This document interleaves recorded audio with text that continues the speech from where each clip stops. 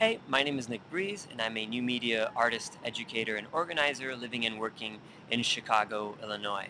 And this tutorial demo essay video is a part of an ongoing artware project I'm working on called theNewAesthetic.js. TheNewAesthetic.js is an executable essay and open source JavaScript artware library for quick reproduction of new aesthetic compositions and related new media art tropes. If you're watching this video, you're probably already familiar with the new aesthetic, but in the event that you're not, here's a quick introduction. The new aesthetic was first a series of observations made by British writer technologist James Brittle and friends, which then turned into a Tumblr blog, which then turned into a panel at South by Southwest, which then provoked a 5,000-word analysis and critique by Bruce Sterling for Wired, which then triggered a whole slew of blog posts by digital artists and tech bloggers across the internet. Some were excited and inspired by it, others were deeply insulted, and many more were just left confused. The new aesthetic presented itself as a new way of seeing and potentially a new contemporary digital art movement concerned with the, quote, eruption of the digital into the physical. But the new aesthetic, like most things the postmodern web tells us, isn't actually anything new. Rather, like every other bit of digital data on the internet, it's a kind of remix. This series of hyperlinks Brittle and friends dubbed the new aesthetic is itself a mashup of works and ideas which have for some time been a part of new media art culture, DIY maker hacker culture, underground computer art scenes, critical software studies, post-internet animated GIFs released by chiptune labels on surf clubs, etc. In fact, its self-described metaphysical framing of aesthetics is itself a pretty stale vector view. Still, it's all too easy to get lost in semantics and firsts, and that's definitely not my intention here, so all newness aside, I'm much more interested in the conversation's mimetic momentums. And though the new aesthetic is more of a mood board than a manifesto, like the numerous posts on its Tumblr blog, the whole is greater than the sum of its parts. And while the individual samples that make up the new aesthetic have been reduced to new media art tropes via their aggregation, really, who am I to get in the way of reductive practices? So instead, I thought I might help further the codification cause by collecting the more prominent tropes in the form of an open source JavaScript artware library so that they may become more accessible and executable by the user. So like a friend and colleague once said to me at a public presentation of one of my tutorials, "You're killing your art." So let's get started. Artist and researcher Greg Borenstein has compared the new aesthetic to a recent movement in philosophy called Object Oriented Ontology. So it seemed only appropriate to use an object-oriented programming language like JavaScript to codify it. The new aesthetic.js is an HTML5 library, which you can download from the site, nickbriz.com/thenewAesthetic, where you'll also find detailed documentation, links to further reading, and the code examples in this video. So for the purpose of this video, I'm going to go over a few quick demos just to give you a basic idea of how this works. So here I've got a basic HTML5 page with a script tag referencing the library on my repository. The library is basically this NA object, which has different methods associated with it. So we'll start by adding the background method, which is .bg. We'll save it, and then open this composition in a browser. So this is the basic Photoshop transparency layer. Interface aesthetics are a big part of the new aesthetic, and this one in particular is a pretty popular trope. Most of the methods in the library take different parameters.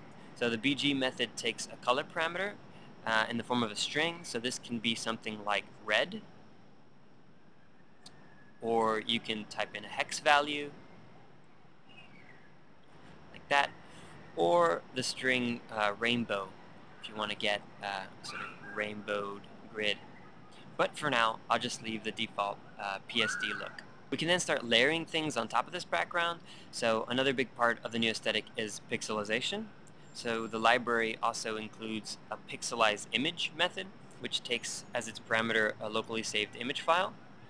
I've got in this image folder here a pic of the Dalai Lama with a rainbow umbrella that I'll use.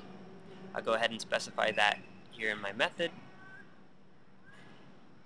And when I refresh my page, you get that your source image pixelized. There are a couple additional parameters which let me specify X and Y coordinates for my image.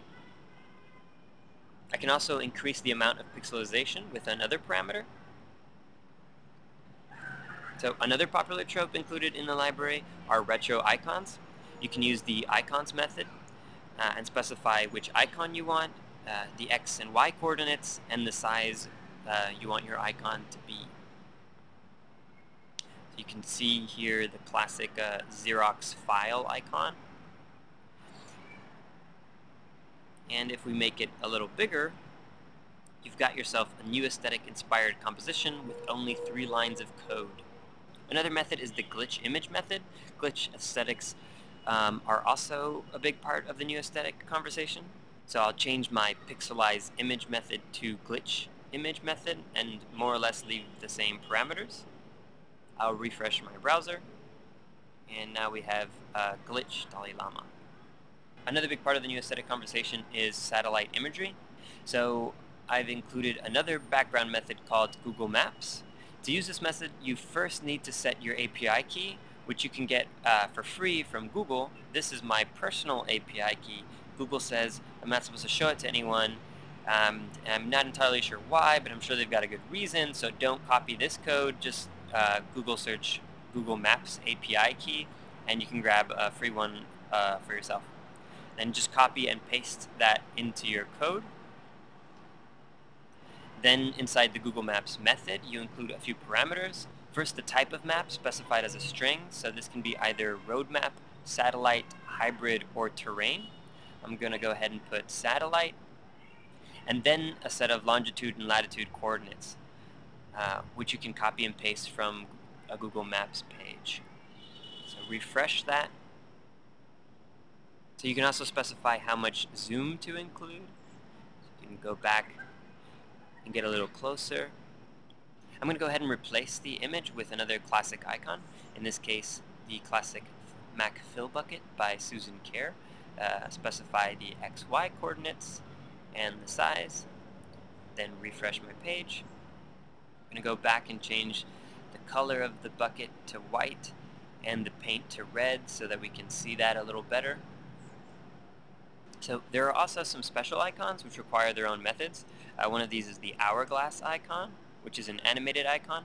I'm going to specify the X and Y coordinates and make the size fairly large. Refresh the page, and there you go. I'll also go ahead and change the latitude and longitude of my Google Maps method. Refresh, and you've got yourself another piece of net art with only 3 lines of code. So as you can see, this library is very conducive to speed projects. So obviously, if you know some basic JavaScript, you can get a bit more dynamic with this. For example, I'll grab a new set of coordinates from Google Maps, paste those in, then I'll use the icons method to create a Space Invader icon. But rather than typing in specific parameters, I'll throw in some variables. Ran X for the X coordinate, type in ran Y for the Y coordinate, ran size for the size, and ran color for the color. Then I'll go ahead and declare these up here. Set ran X to any random number up to the width of my window or composition. And then do the same for ran Y. Give it a random number along the height of my composition. Then I'll set the size to a random number between 4 and 16. And then to create a random color value, I'll do a quick Google search for JavaScript random color and just copy and paste this fine snippet from jQuery guru Paul Irish. After that, I'll go ahead and wrap this all up in a function called alien invasion. Then I'll create an interval to run this function once every second. Go back to my browser, refresh the page, and there you have it, alien invasion. So anyways, hopefully that gives you some more new perspective on the new aesthetic. Like I said before, the website has a lot more detailed documentation on all the methods in the library, including some of the methods I didn't go over in this video, like the Photoshop ants method, also the Facebook thumb method, which can be set to include the amount of times people have shared your composition on Facebook with an additional PHP script. Also, there's a pixelize GIF and glitch GIF method for pixelizing and glitching animated GIFs. HTML5 Canvas doesn't support animated GIFs because apparently there aren't any net artists on the working groups nor are there apparently very many experimental new media art institutions on the W3C for reasons beyond the scope of this video. So I had to write a little workaround, which is also described in detail in the documentation. Also, there are a few developer tools, including a theory object, which is a kind of meta space for you to include any didactic info for your piece in the browser's console window, and also a where my mouse at method, which is a tool I included to help with positioning, since there's a lot of methods that take X and Y coordinates in the library. So there you have it, theNewAesthetic.js. Any thoughts or questions, please feel free to email or leave comments in the video. Also, don't forget the artware-library is open source and licensed copyright, so feel free to copy, paste, and fork as you wish.